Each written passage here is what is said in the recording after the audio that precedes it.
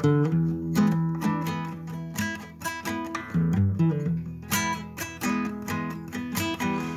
a MeatEater podcast. Welcome to MeatEater Trivia, the only game show where conservation always wins. I'm your host, Spencer Neuharth, and today we're joined by Brody, Henderson, Janis, Putelis, Chester, Floyd, Randall Williams, Mackenzie, Elmquist, Hanzi, Deschermeier, and Logan Dove. This is a 10-round quiz show with questions from MeatEater's 4 verticals, which are hunting, fishing, conservation, and cooking.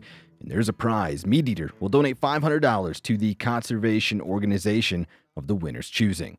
For the stat of the week this week, we're looking at average points per game. You guys have a guess as to who leads us in average points per game? Brody. Brody? Yep. Number 1. They're in agreement that is Brody. The leaders are Randall and Brody, who average 6.7 points per game. That's followed by Tony Peterson with 6.5. Steve Randall with 6.3, Tyler Jones and Janis with 6.0, and Cal with 5.5.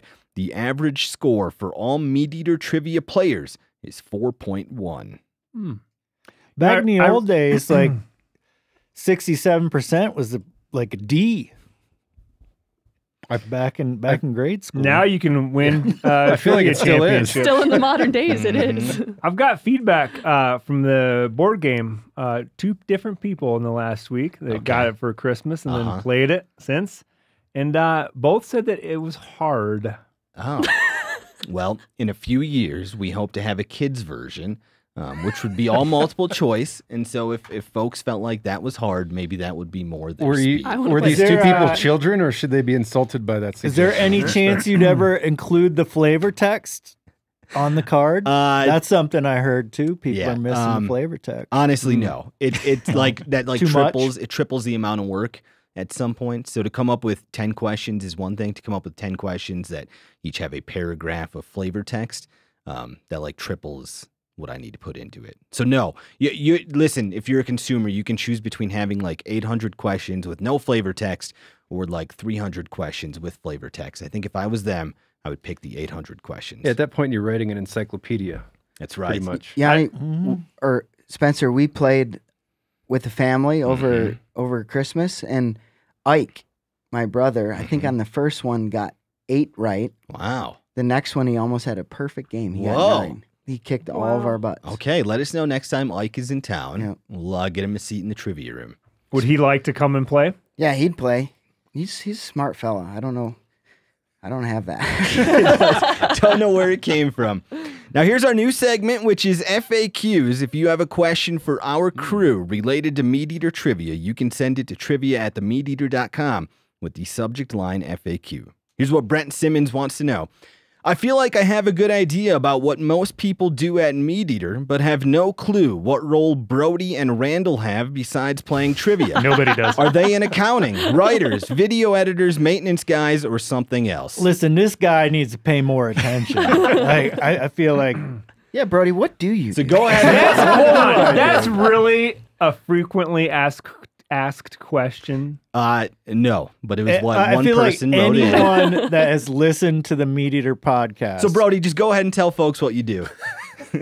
I'm a writer. I write books with Steve. Been doing it for a long time. I think if you even open up our most recent book, the Catch a Crayfish, Count the Stars, you'll see by Steve and Ranella with Brody Henderson in and there. on the survival book, And same in the thing. there you go. Yeah. Randall, what do you do here at MeatEater? Are you a maintenance guy? No, I'd say Accounting? I do the same thing as Brody, working on the MeatEater's American History series. It's my primary day job, which Plug it. by the time of this release, it should be out there and available for sale. Goes on sale Tuesday, January 9th, wherever you get your audiobooks. Thank you, Janis. And yeah, we're hard at work on volume 2. There What's you go, volume Brent. 2 about? Mountain Men. Mm-hmm. Is your secondary day job maintenance or this?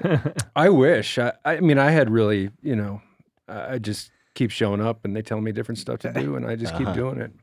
There you go, Brent. Brody and Randall work with Steve on our books and audio projects.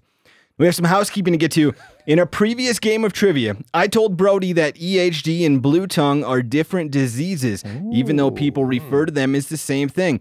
Brody then asked how they differ, to which I didn't have an answer at the time, but I do now. No, you did have an answer. You said it wasn't worth explaining. Well, I felt like my answer was, it's not worthy of correcting somebody. If you're talking to a rancher in eastern Montana and he's like, boy, these deer sure got crushed by blue tongue this year, you wouldn't be like, well, actually, but let me explain it to you. Here's a quote from the Institute of Agriculture. Quote, blue tongue and EHD are similar viral diseases spread by biting gnats, which result in similar clinical signs. Blue tongue typically results in severe disease and death in sheep, while cattle have reproductive losses. EHD, on the other hand, affects all ages of deer and is highly infectious and often results in many fatalities. However, EHD in cattle is unusual, and the clinical signs are milder than in white-tailed deer. The Montana FWP adds a bit more clarity, saying that EHD has been reported in whitetails, muleys, bighorn sheep, elk, and pronghorn, and that blue tongue has been reported in all of those species, as well as black-tailed deer, sheep, cattle, and goats. So, simply put, EHD is more often associated with wild animals, while blue tongue is more often associated with domestic animals. There you go, Brody. Thank you. Very clear. So when we have those big die-offs that you'll see out east and whatnot, or everywhere, it's most likely EHD and not blue tongue in deer. Correct. Okay. But again, if you were like talking to a Montana rancher, I wouldn't go out of my way to be like, well, see here, buddy. Especially if you're trying to get permission. That's exactly right, Chester. That's a person you want to be sucking up to. Now, the Shelby Index for today's round is a 4, so our winner should get 8 correct answers. And with that, we're on to the game of trivia. Play the drop, Phil. Look, I need to know what I stand to win. Everything. How's that? You stand to win everything.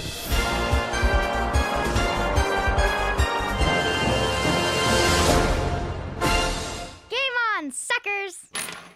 Question 1. The topic is woodsmanship. This first great question comes to us via Tim Brown. Which of these states has the most native species of venomous snakes? Is it Arkansas, Georgia, Nebraska, or Arizona? Topic is woodsmanship. Hanzi writing his answer for the whole world to see over here.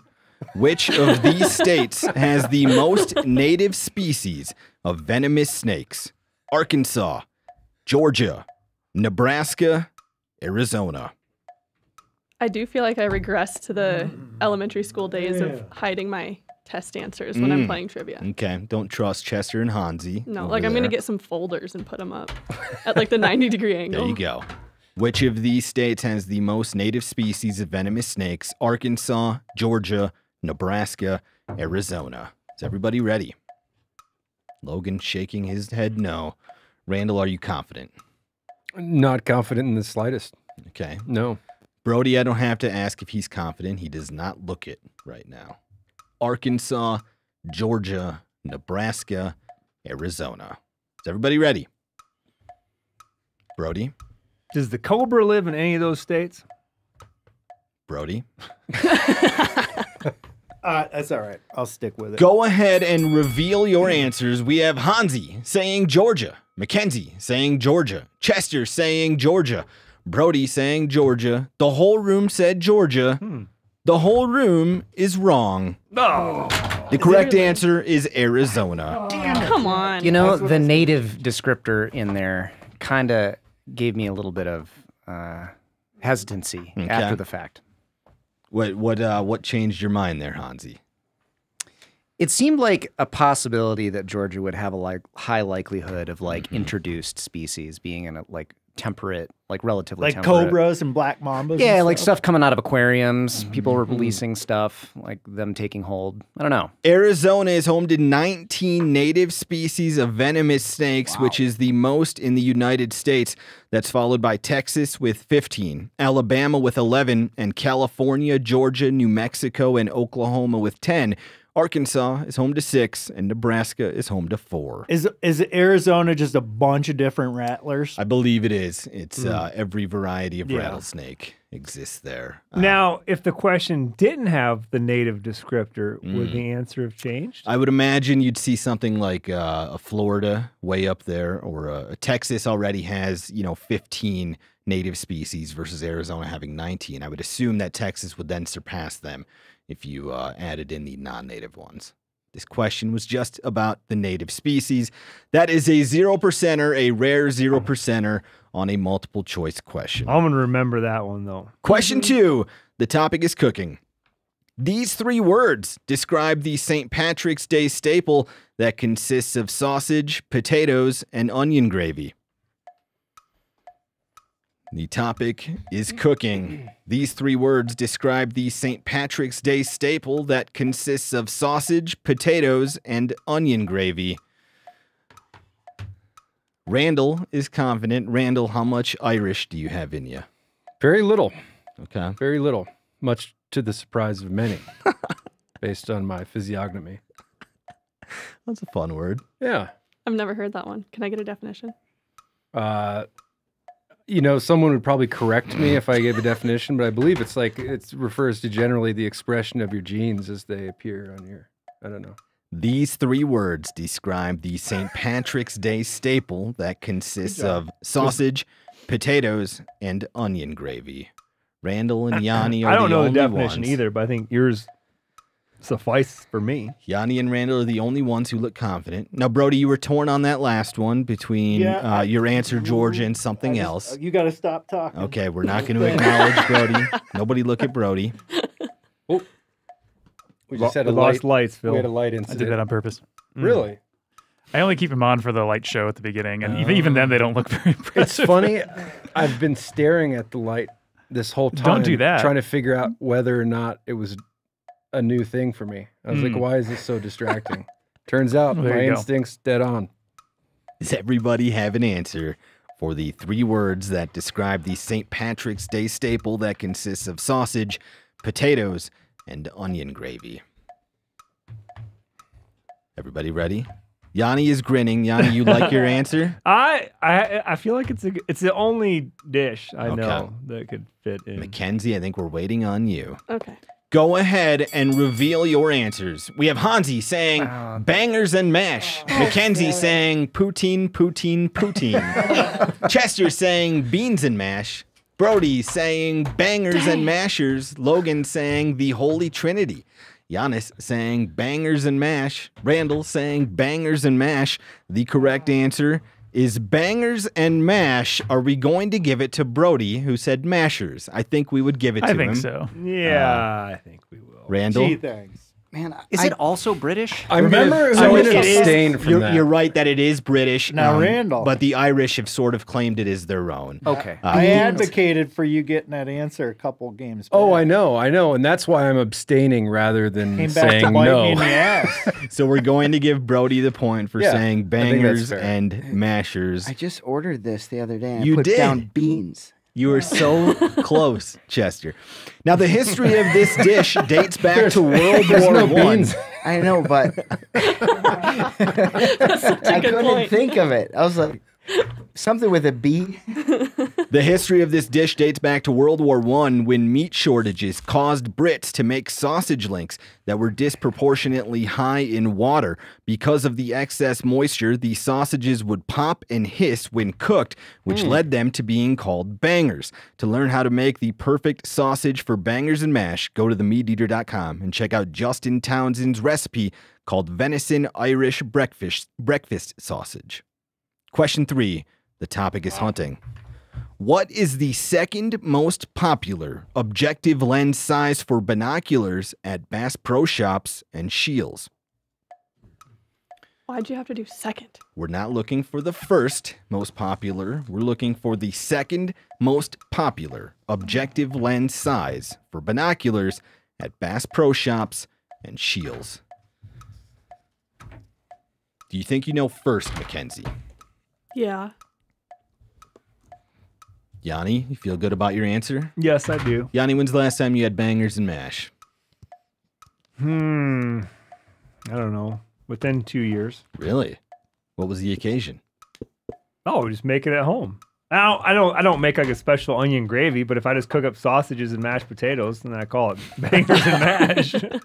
I had bangers and mash on December 27th. Oh, so like a week ago. 2023, yep. Whoa, what was the occasion? After dinner at the Feigning Goat Pub. Okay. Are they like very specifically Irish? They have some Irish themed dishes. Would you have gotten that right if you didn't just order that a week ago? Oh, most certainly. Okay. Yeah. Fainting goat. Is that in Missoula? Hey, Chet, sorry, really quick. I got to put on my electrician's hat and fix that after this show, but can you and Mackenzie share a mic for the rest of the show? Sorry. Thank you. Does everybody have an answer for the second most popular objective lens size? Go ahead and reveal your answers. We have Hanzi saying 10 by 60, Mackenzie saying 10 by 50, Chester saying 12 by 42, Brody saying 50 millimeter, Logan saying 50 millimeter, Janis saying 50, Randall saying 50 millimeter. The correct answer is 50. The room did very well. Mackenzie will give it to you. Even though you added in the magnification, you got the right objective lens size. At Shields, there are 67 binoculars available with an objective lens size of 42 millimeters. That's followed by 32 available in 50 millimeters, 25 available in 32 millimeters, and 22 available in 25 millimeters. The objective lens size affects the physical size of the binos and the amount of light they can gather. So you weren't talking about units sold, but what they carry. I would imagine they go hand in hand, but yes, which ones If their are forecasting team is good. That's right. Question 4. The topic is conservation. This next great question comes to us via Lyle McCormick. The CCC, which was established by Franklin D. Roosevelt, stands for what? The CCC, which was established by Franklin D. Roosevelt, stands for what? The room is looking very confident, minus Logan. Brody, Hanzi, Randall, quick to answer. You need to tell us what the CCC stands for. Brody, do you have any binoculars in your gear shed that aren't a 42 or a 50 millimeter bino? No, but I'm wanting to get some smaller ones for turkey season. Some little guys. Because you don't really need great big jumbos for that. How about you, Yanni? Anything that's not a 42 or a 50? Yeah, I got an 8 by 25, I believe, that I use for deer stand hunting and turkey hunting. There you go. Some of the sizes I wasn't even aware existed. I know there were 32 or 25s available. Remember those little teeny Tascos? Yeah, just like the straight tube. When I see those, I'm like, I don't even know who they're for. Like some specific birders. They're for people who don't want to spend money on binoculars. Dude, for tree stand hunting in the Midwest, For sure. and when you can't see past 100 yards anyways, that's all you need. Oh, I think I have it wrong, but I can't think of another answer. Again, this is question 4. We're looking for what the CCC stands for. Oh, no, I got it. Oh, another late one from Janis. Which of those C's are you changing, Yanni? All 3 of them or just one of them? I think I only have to change the first one. Change all 3. That's a good tip. Go with your gut. Tip.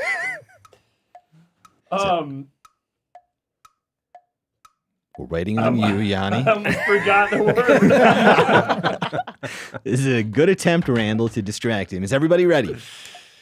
Go ahead and reveal your answers. We have Hanzi saying Civilian Conservation Corps. Mackenzie saying Captain's Conservation Club. Chester saying Conservation Coalition Commission. Really good alliteration. Which is great alliteration. That should exist. Brody saying Civilian Conservation Corps. Logan saying Conservation Capitalism C. Janis saying Civilian Conservation Corps. Randall saying Civilian Conservation Corps. The correct answer is the Civilian Conservation Corps. The Civilian Conservation Corps was created in 1933 as a way to help lift America out of the Great Depression. It allowed single men between ages 18 to 25 to enlist in work programs that were designed to improve the country's public lands. Enlisters made $30 per month and had meals and lodging provided. Brody, do you think you'd have been part of the CCC if you were a single man between ages 18 and 25? I probably would have needed the work. So, yeah, I mean, I'm sure. They built a lot of dams and stuff like that. I think a lot of things you look at on our federal lands, you could probably have something related to the CCC. Yep. Any cool thing that's been blasted into the side of a mountain, they probably had a hand in it. And I think of that $30 a month, they had to send $25 back to their family. And it was, so they only got like $5 of that to keep around. Question 5, the topic is gear. This synthetic rubber that's resistant to oil, heat, and weathering was invented by DuPont chemists in 1931. Topic is gear. This synthetic rubber that's resistant to oil, heat, and weathering was invented by DuPont chemists in 1931. This is question 5. We will get a scoreboard update from Phil after this. Randall already has his board down with an answer. Yanni has not picked up his board yet. Randall, you know this one. I feel okay about it. I wrote down my first best guess, and now I'm working on my second guess, and then I'll weigh the two. This synthetic rubber that's resistant to oil, heat, and weathering was invented by DuPont chemists in 1931. Randall is back to his whiteboard. Brody is covering his face with his whiteboard. Yanni, how do you feel about your answer? I have a good guess. Okay. I'm going to keep working on it. Mm-hmm. Randall keeps writing. Oh, Yanni, we recently did some more kids trivia, which you'll hear later this year.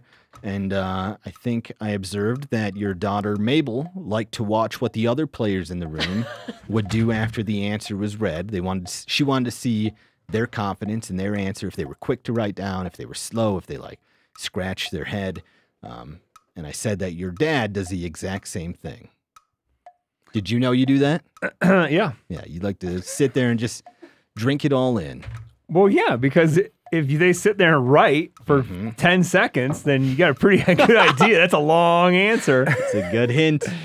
What else she was doing is she said they both were pushing to go squirrel hunting. I was like, what's the big interest in going squirrel hunting? She's like, well, I want to go squirrel hunting. But another thing is that last time we did kids trivia, Spencer asked me what I like to do. And she said that I had said hammocking. She said, that's a stupid answer. It made no sense. So this time, when he asked me, I'm going to say, I like to go squirrel hunting. And I want to make sure that I've done it recently so that I'm not fibbing. That's amazing. Love that. So did you go squirrel hunting yet? We did go squirrel hunting. The Henderson family and my family went, and we saw, my crew saw 2. I think Brody's crew saw a few more. We only killed 1 squirrel on our expedition. Not a lot of movement that day. So next time we ask what they like to do in the outdoors, is she still going to say squirrel hunting? Or I expect so. Okay. If she says hammocking again, she's going to beat herself up for a while. Does everybody have an answer for the synthetic rubber that's resistant to oil, heat, and weathering that was invented by DuPont chemists in 1931? Mackenzie, I believe we're waiting on you. Yep. Go ahead and reveal your answers. We have Hanzi saying vulcanized. Mackenzie saying neoprene. Chester saying Vibram. Brody saying PVC. Logan saying neoprene. Janis saying PVC. Randall saying silicone. We have a correct answer in the room. It's neoprene. Hanzi got it right. Not and me. Logan got it. Logan Oh, and I'm sorry. Mackenzie got it. Logan and Mackenzie got it right. Well done, Logan and Mackenzie. Neoprene was originally used in telephone wires and automobile engines and was later turned into gloves and shoe soles. It wasn't until the 1950s when the first neoprene wetsuit was created. About a decade later, the modern wetsuit was invented when elastic nylon was added to the neoprene. Phil, we're halfway through the game of trivia. Give us a scoreboard update. We've got Chester Floyd in last place with 0 points. Mackenzie, Logan, and Hanzi all have 2 points apiece, and all tied up in first place. Brody, Janis, and Randall, they all have 3 points.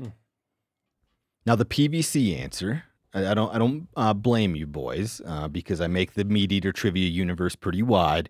But what did you think that was related to MeatEater trivia? That PVC would be an answer.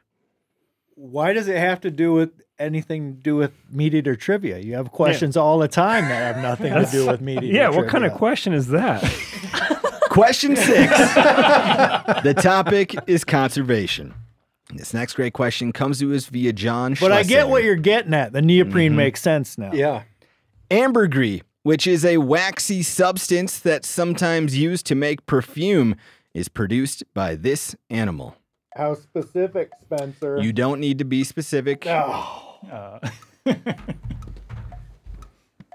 If you think the answer I think it should be because it's ambergris, which is a waxy substance that's sometimes used to make perfume, is produced by this animal.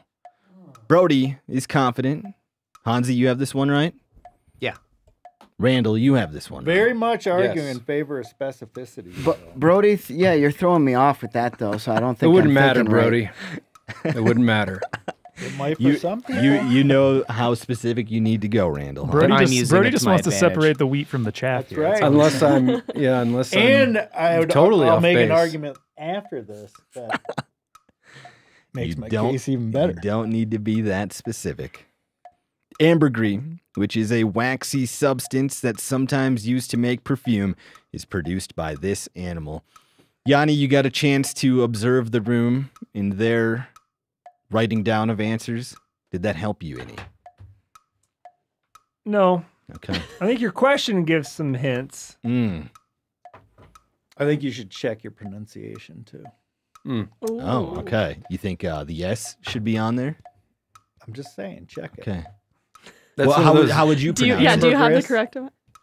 That's one of those words I've never heard spoken. I've only read. I could be wrong. I think I'm right here, but I can check for you while we do this. Maybe fill us in with some banter there, Yanni.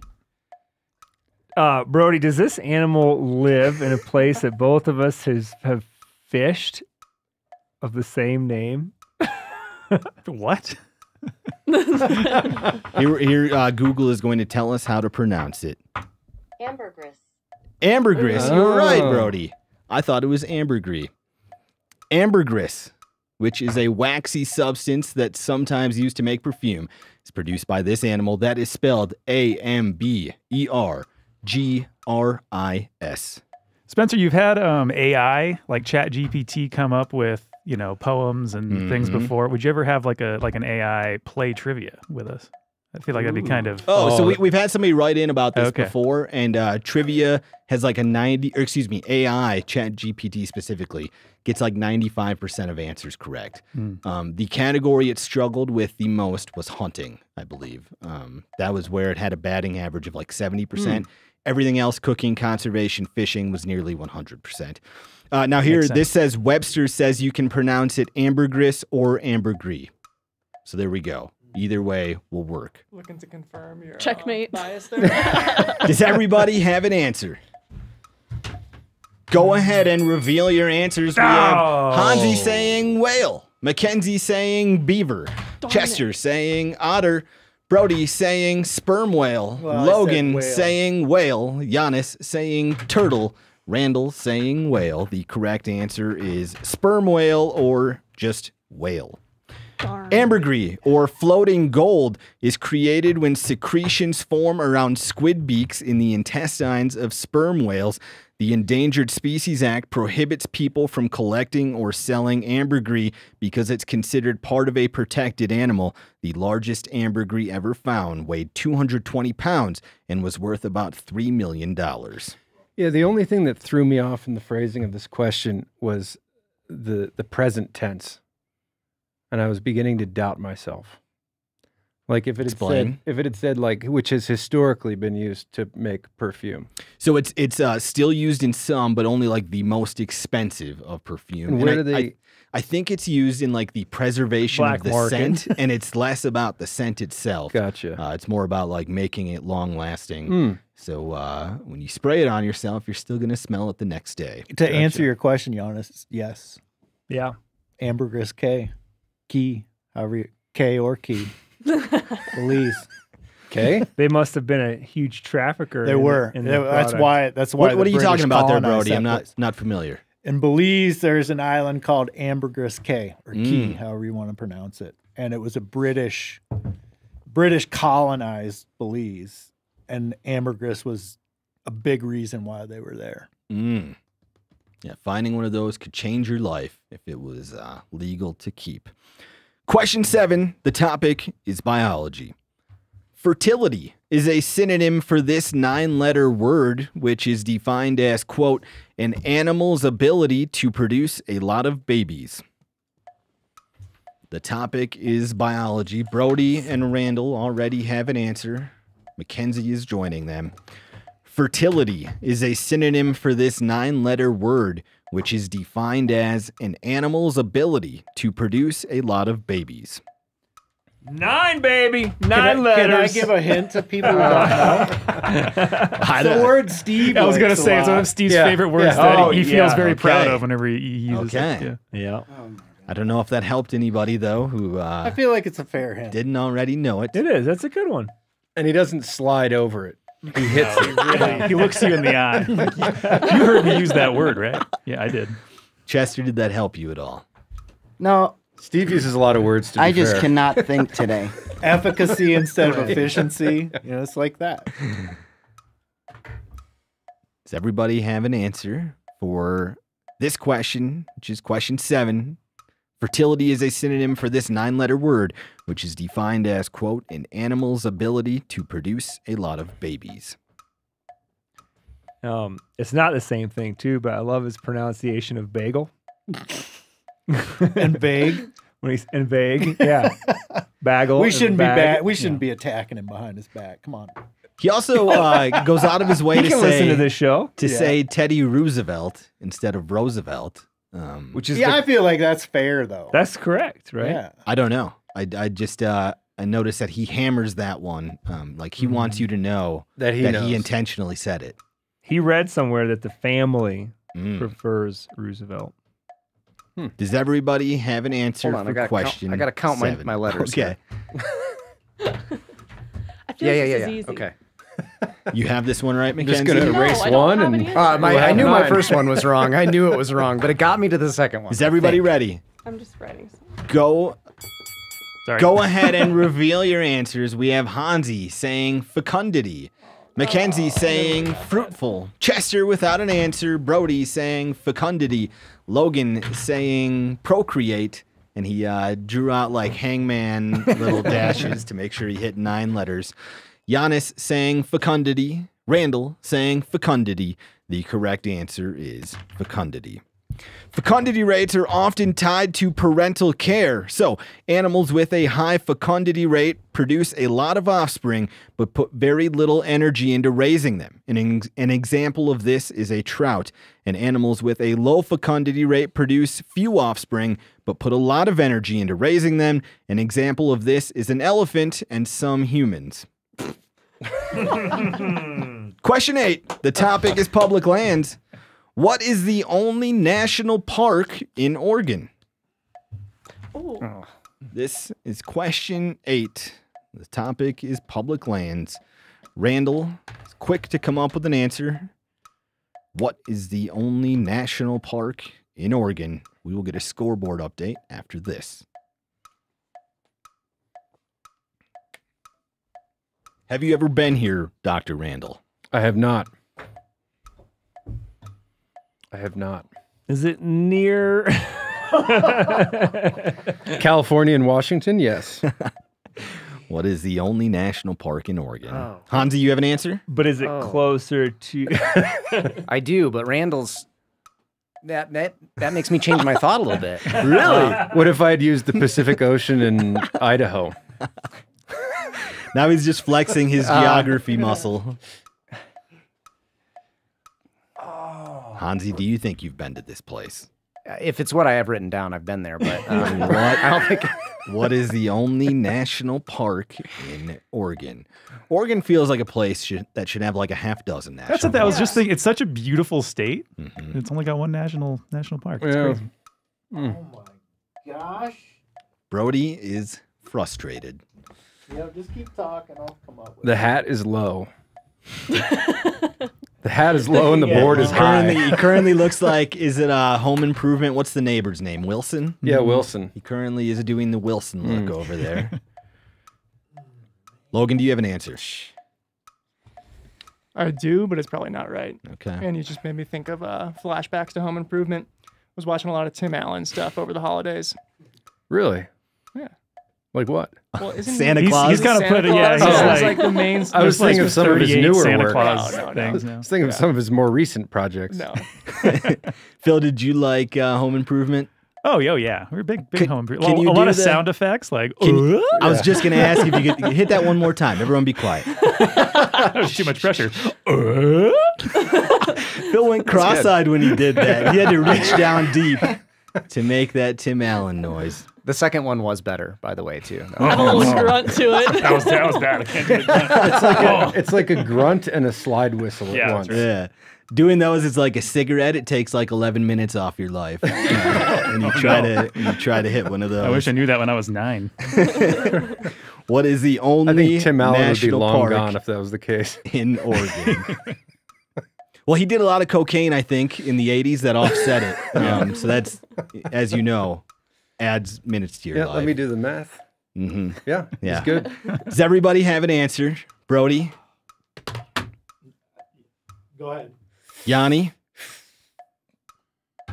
Go ahead and reveal your answers.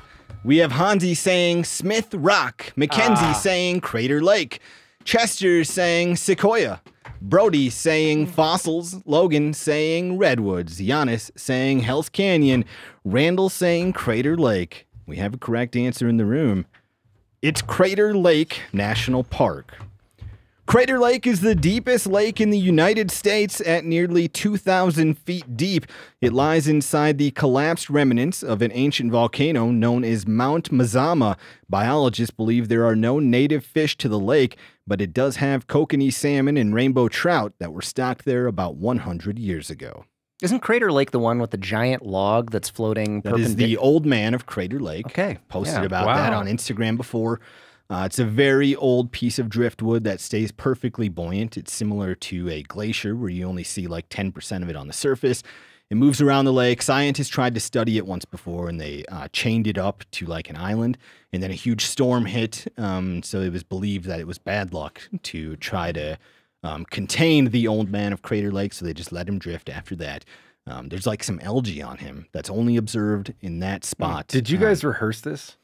No, I really I have aspirations to go to Crater Lake later this year, and I'd love to see the old man. So we'll see. I think the island is called like Merlin Island or Wizard Island. It's a cool name. No, I Phil wanna the go there, engineer, too. give us a scoreboard update.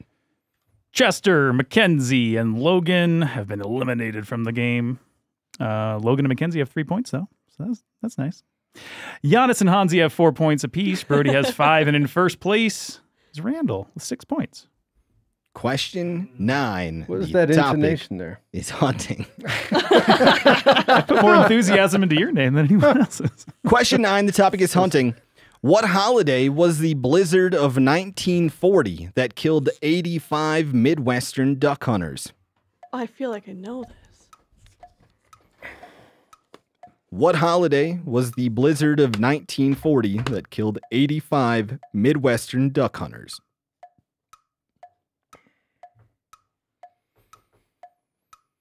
Brody, you have this one right? Yeah, I do. He appears to be the only one with any confidence. What holiday was the blizzard of 1940 that killed 85 Midwestern duck hunters? Now, is this a real holiday or is this like Arbor Day?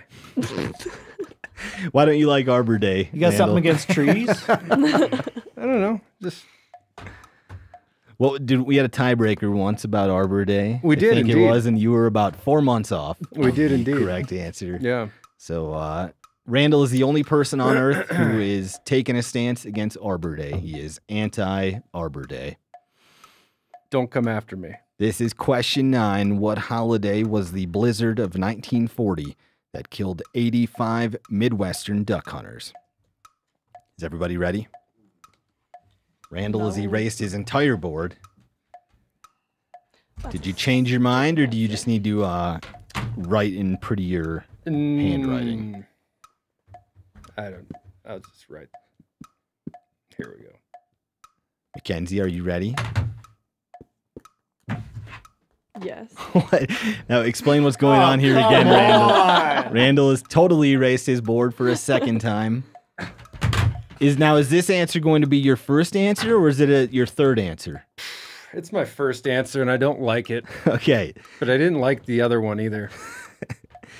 Mackenzie? Just guess a holiday. I realized I said something really stupid. Go ahead and reveal your answers. We have Hanzi saying Columbus Day, Mackenzie saying President's Day, Chester saying Christmas, Brody saying Armistice Day, Logan saying Armistice Day, Janis saying Armistice, Randall saying President's Day. The correct answer is Armistice Day or Veterans Day. Prior to 1954, it was Armistice Day, but if you said Veterans Day, we would give you credit for that. The blizzard unexpectedly hit the upper Midwest on the afternoon before Armistice Day, which caused hundreds of duck hunters to get stranded on the water. The storm brought 2 feet of snow, 80-mile-per-hour winds, and a 30-degree temperature swing. It's estimated the blizzard killed 210 people, 65 of which were sailors on Lake Michigan. For more on this story, read my article on MeatEater.com called Armistice Day, the day 85 duck hunters died. Phil, we have one question left. Who is left in the game? We have 3 players left in the game. Janis has 5 points, so he can technically catch up. And then tied up are Randall and Brody with 6 points.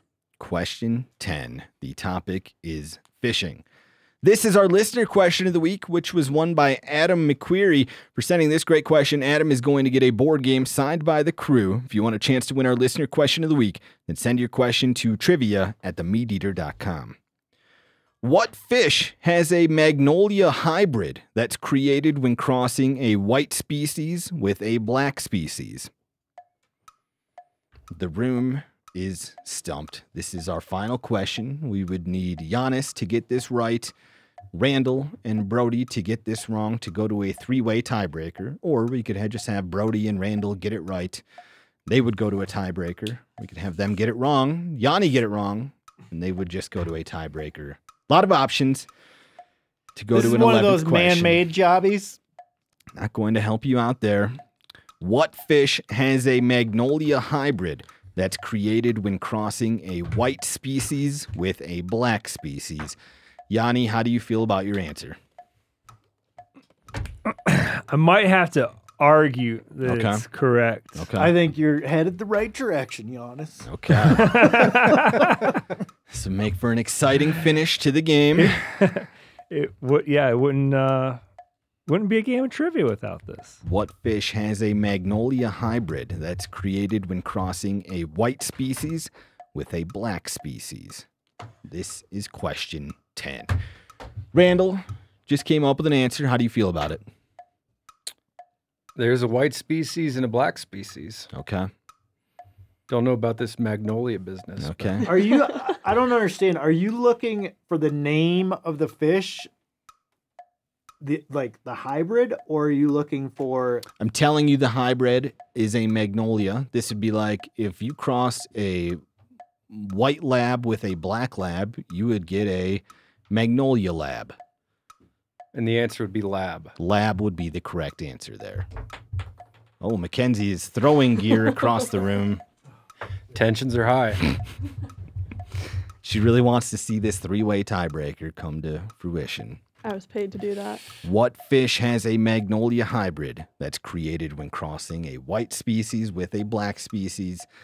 Brody is hitting that Wilson pose again. I don't think he's come up with an answer quite yet. We are waiting on him. No, I have an answer. You have an answer. Is everybody else ready? Let's go. Go ahead and reveal your answers. We have Hanzi saying, what's that say, Hanzi?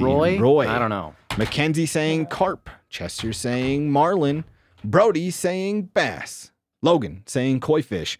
Janis saying goldfish. Randall saying crappie. We have a correct answer in the room. It's crappie. Yep. Randall got it right. Well done, Randall. With 7 correct answers, he gets the victory. Thank you. A magnolia crappie is created when crossing a female white crappie with a male black crappie. This sterile hybrid was created by the Mississippi Department of Wildlife, Fisheries, and Parks in the 1990s. They wanted to have a panfish that could be stocked in small lakes and wouldn't be a threat to take them over. Now, Brody was writing down bass because the species at large is a black bass, but there are white bass that are also a species, and he was ready to argue that one of them is a species, one of them is, what, probably a class or something like that. Is that what you were going to go for? That black bass aren't bass. Mm-hmm. But the correct answer was crappie, so Randall's our winner. Now, down in Tennessee, in a small region, they call crappie goldfish. There you go. That's a good one. Swimming gold. Randall, you get to choose where the $500. I'm convinced, actually. Let's go to Well, okay, even if you get that right, Yanni, it doesn't matter doesn't? because Randall also got it right. He got 7, you got 6. I thought we had one more question. This was question 10. Oh. Randall, where is the $500 donation from MeatEater going to go? Let's give it to the Rocky Mountain Goat Alliance. We haven't done them in quite a while. What do you like about them? Well, goats are cool animals, and they they sponsor a lot of citizen science field work, and then also support a lot of research. And that you've been part of, right? You've went and done the goat count. Yes, and thinking ahead to applications in fall of 2024, I'd really like to have a goat tag in my pocket. So just again, it's all about me. I wasn't planning that, but now it requires some introspection. But been thinking about goats a lot lately. Well done, Randall. I was hoping for a tiebreaker there. We were primed to have one, but Brody couldn't do it. Join us next time for more MeatEater trivia, the only game show where conservation always wins.